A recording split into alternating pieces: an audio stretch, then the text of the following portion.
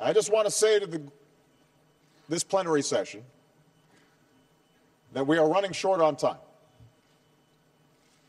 And at this point, the question is whether we will move forward together or split apart, whether we prefer posturing to action. I'm sure that many consider this an imperfect framework that I just described.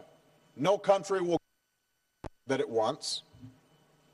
There are those developing countries that want aid with no strings attached and no obligations with respect to transparency. They think that the most advanced nations should pay a higher price. I understand that.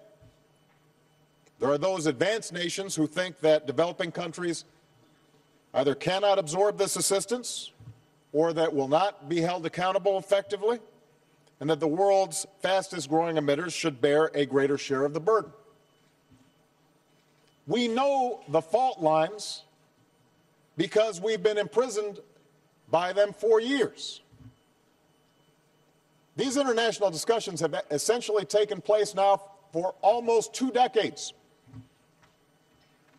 And we have very little other than an increase, acceleration of the climate change phenomenon. The time for talk is over. This is the bottom line. We can embrace this accord, take a substantial step forward, continue to refine it, and build upon its foundation.